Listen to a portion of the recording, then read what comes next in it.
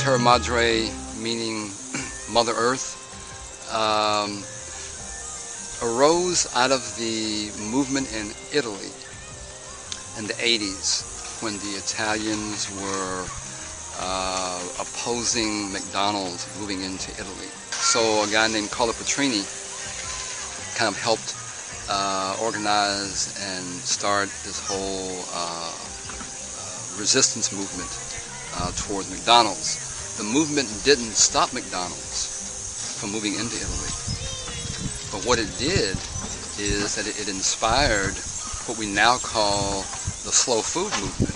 Back in the year, I think 2002, the International Slow Food Organization, that's kind of centered in Italy, thought that, well, wouldn't it be, good to have some kind of a gathering that could bring all of our various friends from around the world who are working in the slow food movement together to celebrate, share this kindred spirit, this effort. So out of that birthed Terra Madre, which is, we say, it's the International Slow Food Gathering.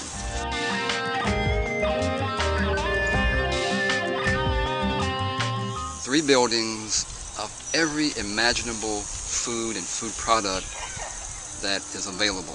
It might have been 5,000 labels of wine, or maybe 500 various types of cheeses.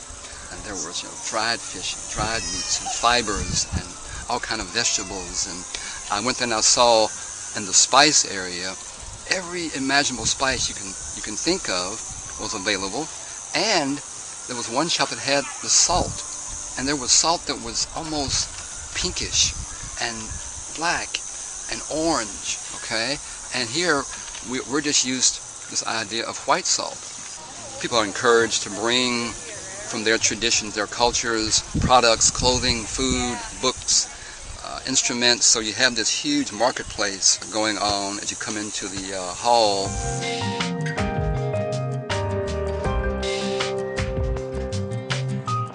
Wouldn't you want to broadcast this? Wouldn't you want everyone to know about this and invite people to go? So that's how I have taken being a delegate.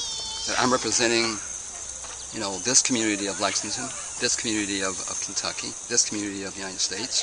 And my role is to try to do all I can to share the experience, okay?